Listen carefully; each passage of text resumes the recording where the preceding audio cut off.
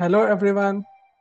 In this video, we will see how to plot Nyquist plot and how to enhance visualization using origin step by step. So let's start it. First, open the Excel sheet so that we can open our data.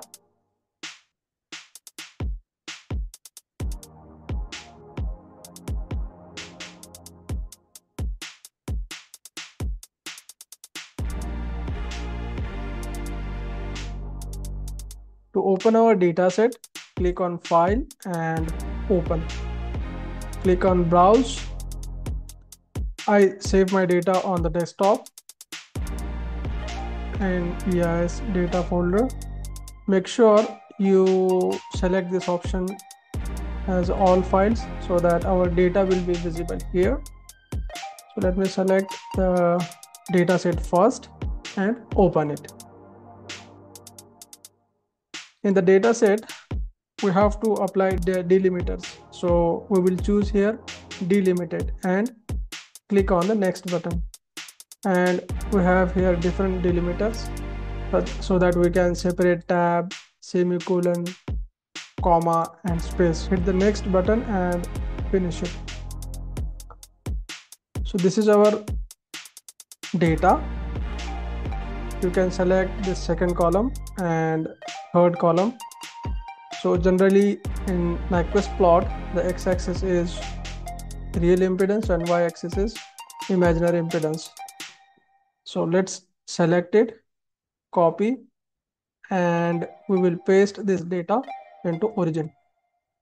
So I'm opening now origin software and we will see how we can do the Nyquist plot and enhance more visualization. Let's paste the data into origin, select both column and plot line plus symbol curve. This looks reverse. So in order to correct it, click on y-axis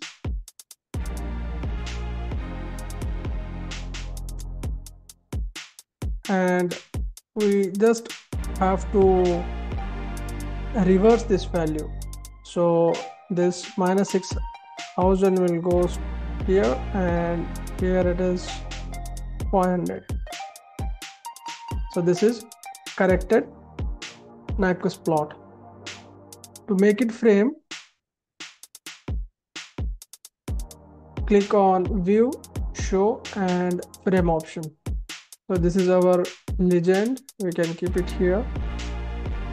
Now we have to see very interesting option in the origin, that is layer contents. We can access this layer content option from here. You can click top left corner, is indicated here. Either you can click 2 times or you can right click and access the layer content option. So basically this layer content option is very useful when you have to plot multiple dataset into single graph. So let's see how we can use this. So again I will open my second dataset. I will do the same process, file, open, and I will open my second dataset into the Excel sheet. Again I will use the same process and let's copy and paste this data into origin. So I'm going to paste it here. To add extra column, we have to click on column, add new column. So I need 2 extra columns, so I will add 2. And once you added the column, make sure that you have assigned this column as X. So to make it X, we have to click on Set As and X. And let's paste our data here.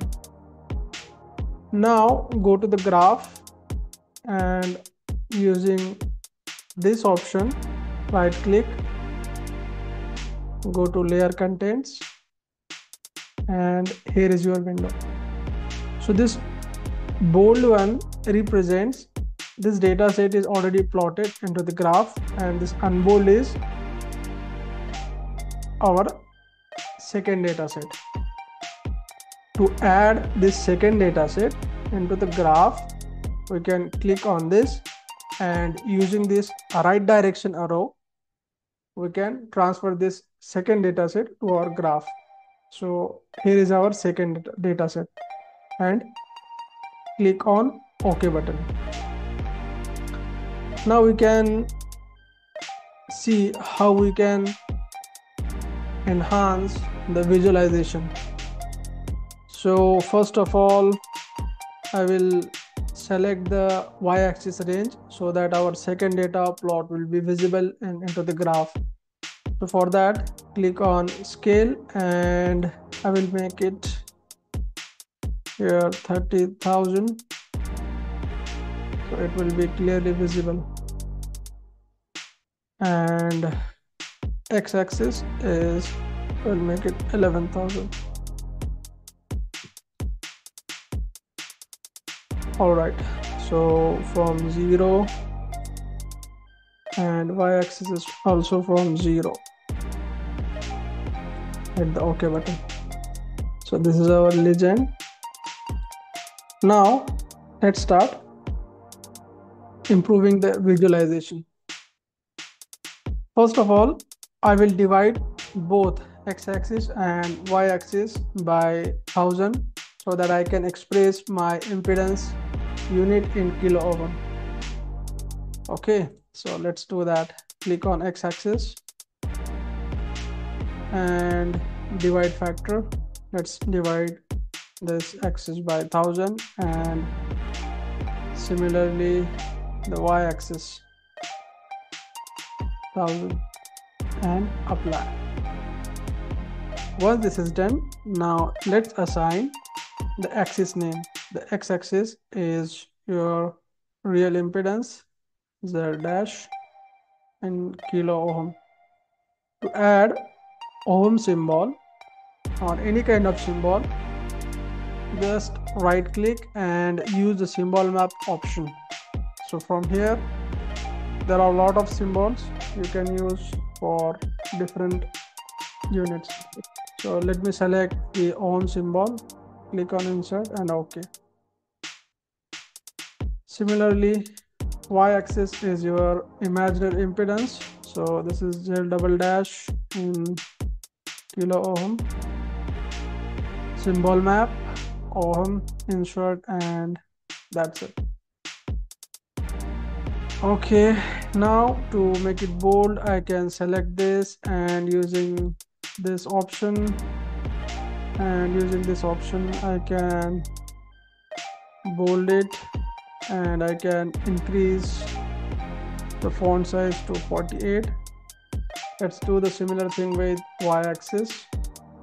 Let's make it bold and increase the font size to 48. Now the axis. Now we have to take care of the axis value.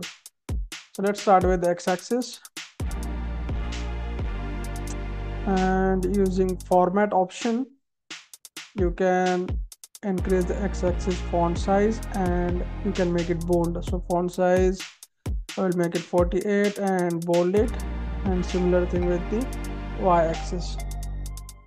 Font size will be 48, and let's make it bold and apply.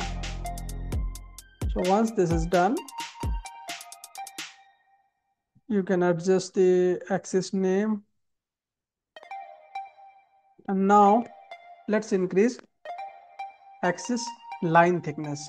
To increase axis line thickness, click on the axis line, go to the line and fix, and line thickness from here you can increase. To make it 4, and similar things with the y-axis, make it 4. Now the remaining is top and right. So for top, click on show line and ticks, and line thickness you can make it 4. Since top and right axis we don't need major and minor ticks, so what we will do, we will click on major ticks none and minor ticks also none, and apply. Similar thing with the right axis.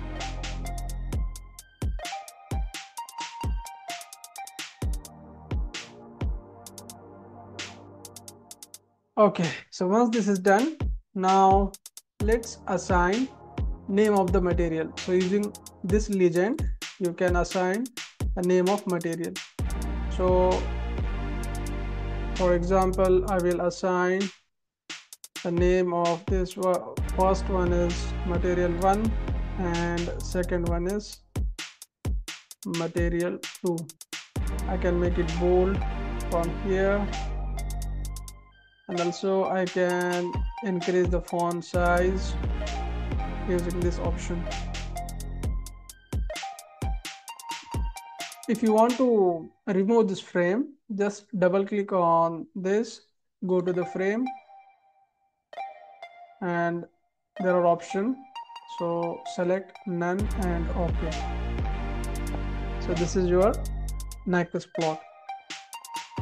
Now let's click on the line plus symbol plot, so that we can see what kind of different colors we have, what kind of symbols what kind of symbols we have. Okay, so to select the symbol, click here.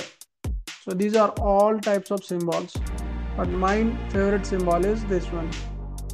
So I have selected this symbol, and let me make the size, font size 12, and line width I will make it 4. Similar thing with the second, line width I will make it 4, and symbol also I will select it, this one. Here I forgot to increase the symbol size, so let me make it 12 and hit the OK button. In order to distinguish two datasets into single graph, it is very important to assign the different color. If it is different color, we can easily distinguish, okay, the material 1 belongs to this color and material 2 belongs to red color. So let's click on material 2. So we will select this and let's change the color red. So now very easily we can distinguish material 1 is red and material 2 is black. And in this way you can enhance the visualization in Origin. Once we assign color to the data set, now it's time to save this data. So in order to save this data, click on edit, copy page, and you can save into either in PowerPoint presentation or your Word file.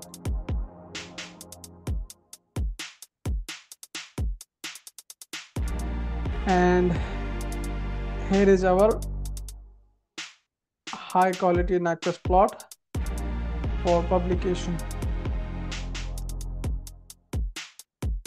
If you have any question related to this, please feel free to comment and I will be more happy to respond to your query. Please don't forget to like, subscribe and share with your friends and colleagues. Until then, see you in the next video.